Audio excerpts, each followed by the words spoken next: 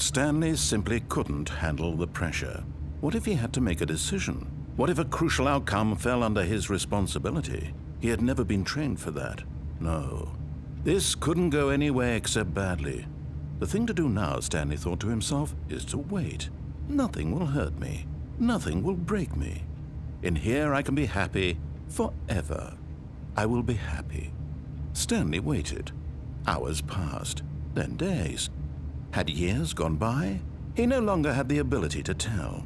But the one thing he knew for sure, beyond any doubt, was that if he waited long enough, the answers would come.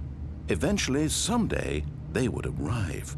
Soon, very soon now, this will end. He will be spoken to. He will be told what to do. Now it's just a little bit closer.